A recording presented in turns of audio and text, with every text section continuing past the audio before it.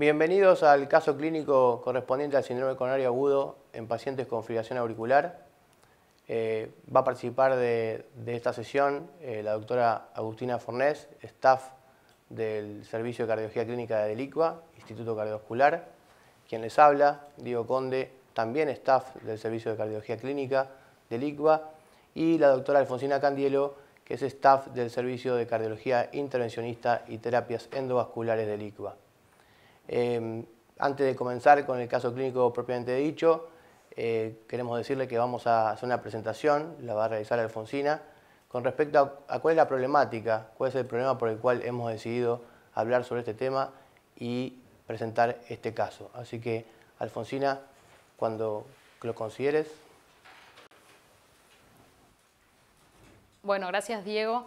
Entonces, la realidad es que los pacientes con síndromes coronarios agudos que tienen fibrilación auricular representan, digamos, un problema frecuente. Entre un 20 y un 40% de los pacientes con FA tienen enfermedad coronaria asociada y probablemente muchos de ellos requieran algún tipo de revascularización, ya sea percutánea o quirúrgica, y aproximadamente un 5 o 10% de los pacientes que son sometidos a cinecoronariografía con o sin angioplastia posterior tienen fibrilación auricular.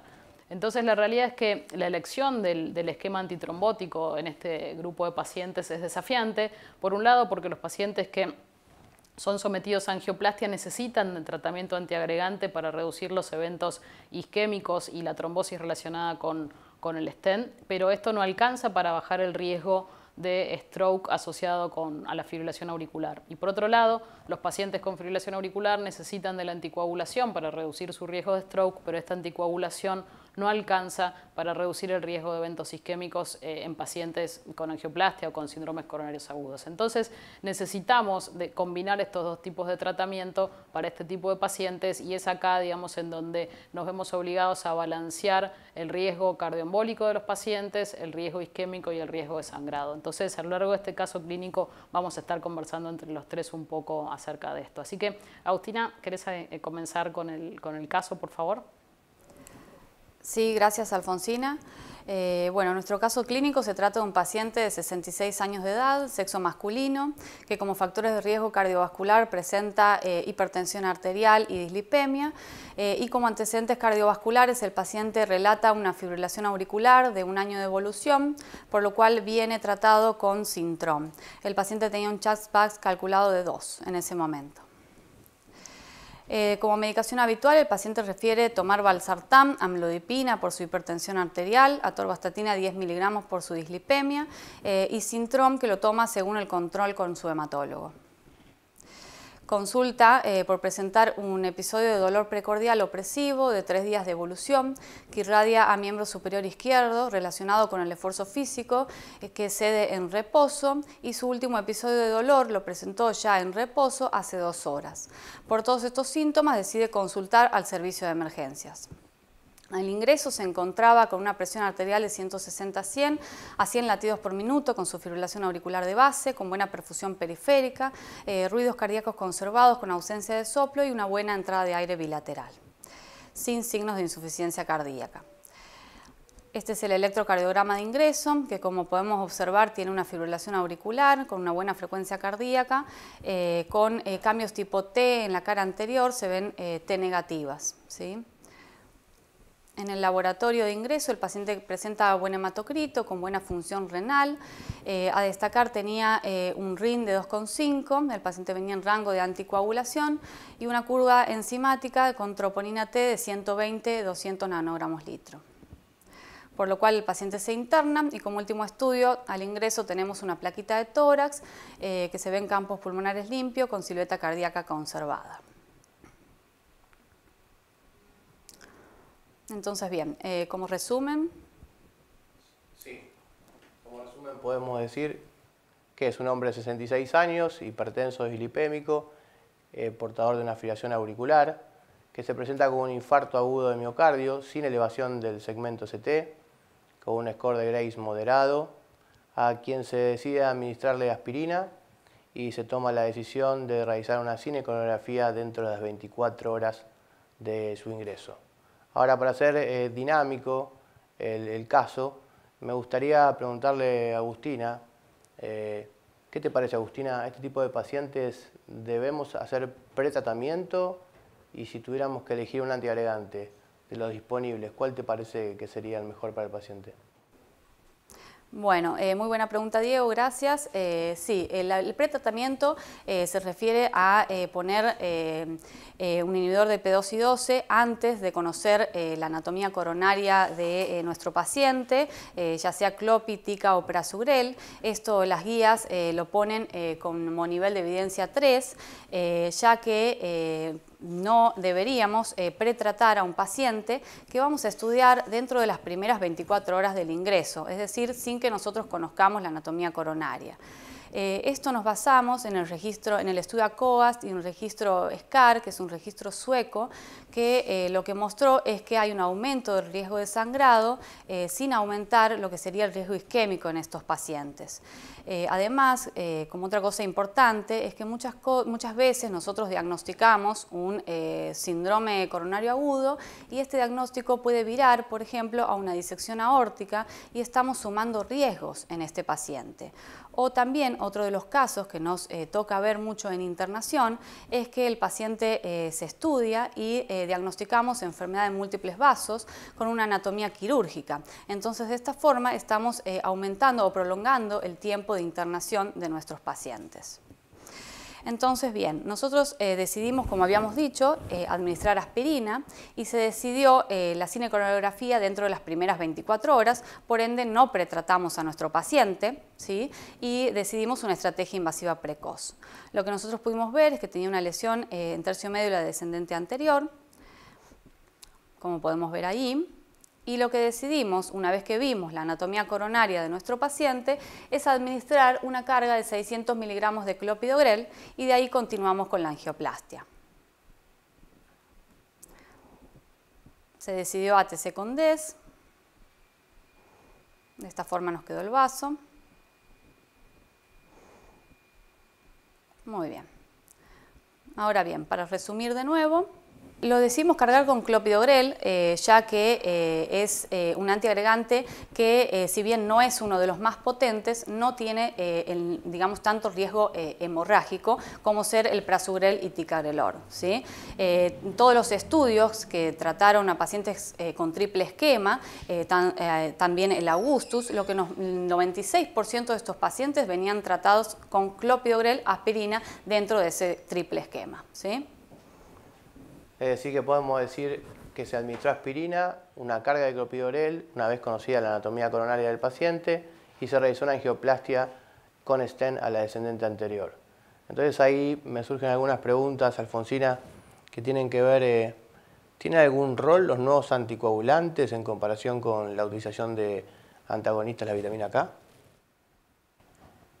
Sí, Diego, la realidad es que, digamos, esa es la segunda pregunta que nos tenemos que hacer, ¿no? En el caso de nuestros pacientes tiene una clara indicación de anticoagulación, como dijo Agustina, tiene un puntaje de CHA2 de 2 puntos, ¿sí? Lo que marca la indicación para estar anticoagulado. El paciente venía tomando Sintrón, pero si tenemos que pensar, digamos, en construir un triple esquema con Sintrón, con acenocumarol, que fue de hecho el tratamiento de elección o el estándar de tratamiento en las últimas décadas, la realidad es que sabemos hoy que es un esquema antitrombótico que se asocia a un alto riesgo de sangrado, tanto fatal como no fatal. Entonces, es en este contexto en donde los nuevos anticoagulantes claramente podrían tener un rol para hacer más seguro este esquema antitrombótico, y es así que, basado en la evidencia actual, los nuevos anticoagulantes, siempre que sea a una dosis que esté aprobada para prevenir el stroke o el accidente cerebrovascular, se prefieren a los antagonistas de la vitamina K. Y básicamente es esto porque tienen un buen perfil de seguridad dado por una reducción de los sangrados sin producir un aumento en los eventos isquémicos. Entonces, de no mediar contraindicaciones como tal vez pueden llegar a ser la presencia de pacientes con válvulas mecánicas o una estenosis mitral moderada o severa, en cuyo caso, digamos, la única opción que tienen estos pacientes es administrarles Sintrón. Si no tienen contraindicaciones, la recomendación sería entonces rotar los antagonistas de la vitamina K hacia los anticoagulantes directos. Clarísimo, Alfonsina, pero hay un dilema, ¿no? Con respecto al triple esquema o establecer un tratamiento con doble esquema antitrombótico. ¿Qué te parece al respecto?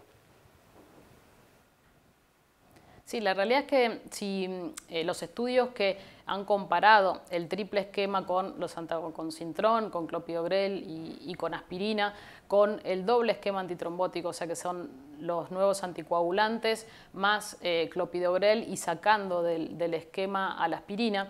Estos estudios que, bueno, sabemos que es el Pioneer con rivaroxaban, el Redual PCI con dabigatran, el estudio con apixaban que es el Augustus y el Entrust EIF con edoxaban, todos estos estudios demostraron que el doble esquema antitrombótico resulta más seguro, o sea, a expensas de una reducción de los sangrados, sin aumentar de manera significativa los eventos isquémicos en estos pacientes. Es por eso que este doble esquema antitrombótico de un NOAC con el clopidogrel es ahora, digamos, el estándar de tratamiento para estos pacientes. Pero déjame, Diego, que te aclare una cosa muy importante, y es que estar, digamos, tratados con este doble esquema antitrombótico y sacarle la aspirina no implica que estos pacientes no deban recibir aspirina.